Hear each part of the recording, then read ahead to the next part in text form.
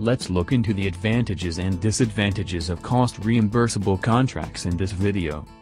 The advantages of cost reimbursable contracts are as follows. Less costly than fixed price because seller does not have to account for their risk. Such contracts are simple to draft.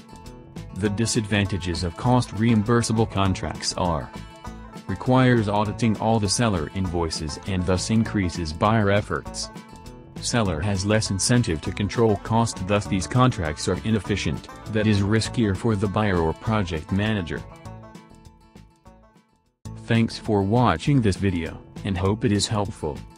If you like this video, please hit the like and subscribe for more knowledge sharing videos.